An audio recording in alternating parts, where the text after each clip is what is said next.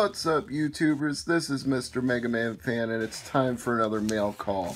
I'm going to start with a package from Japan. I've already removed the customs declaration, but other than that, the package is still in the box. And I want to say thank you to all 325 subscribers, I believe, as of the date I'm recording this. Might be more by the time it's released. If it is, thank you very much for that. Appreciate all of you, and if you're not a subscriber, you can always become one just by clicking on that subscriber link. And if you click the bell, you get notifications when I open up new stuff like this. And what is this, you ask? Well, it's a package from Ami, obviously, given the little note they inserted. Thank you for shopping with us, it says. But it's more than that. It's not just a package from Ami. It is something Mega Man related from Ami. Ta-da!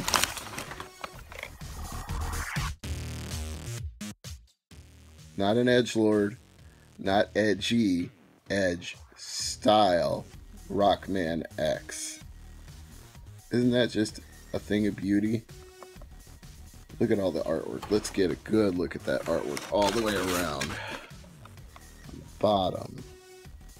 On the side, on the back, all in Japanese, which I am unfortunately unable to read, but Rockman, or as he's known, Mega Man in the United States and other territories, well, he's a universal language, and this is one of my favorite versions of him, Mega Man X, from X, X2, and X3.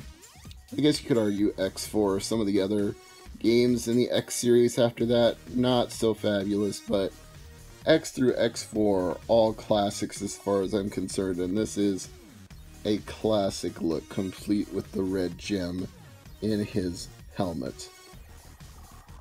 What a thing of beauty. That's not all. We're also going to open a pack of pint-sized heroes from Mega Man before this is all said and done, but I've got another package that I'll open up first before we get to that. Pop the seal on this. And what do we have inside? But Man vs. Snake. Now, Tim let me know that this was going to be discontinued on Netflix as of September 1st, I believe. So I went ahead and ordered the Blu-ray because this movie is good enough that I want to watch it again multiple times. And if you've never seen it before, it's funny, dramatic, hilarious, awesome. And the Blu-ray should have some extra features that I've never seen before in the version that's on Netflix, or was on Netflix, I should say.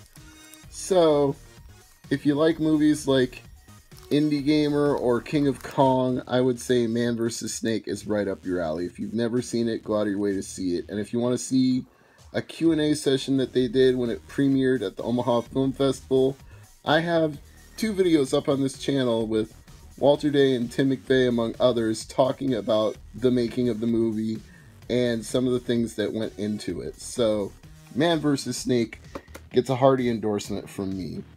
So, that's 2 packages from the mail call. That just leaves us with time to open a pint-sized Heroes pack. Will I get something new? Or will I get something I've already had before? There's only one way to find out. Inside this pack of pint-sized Heroes we have... I've added another Rockman to my collection. How about that? That's pretty sweet. He is 1 of 12, so not exactly going to call him super rare, but my cat Tingo wants to make a cameo here. Appropriate enough since he's named after the robot from Mega Man 5 that assists Mega Man. Mega Man 5 on Game Boy, I should clarify. No, Tingo, there's no kitty treats here for you. And please don't rub your face on that. I would prefer you not.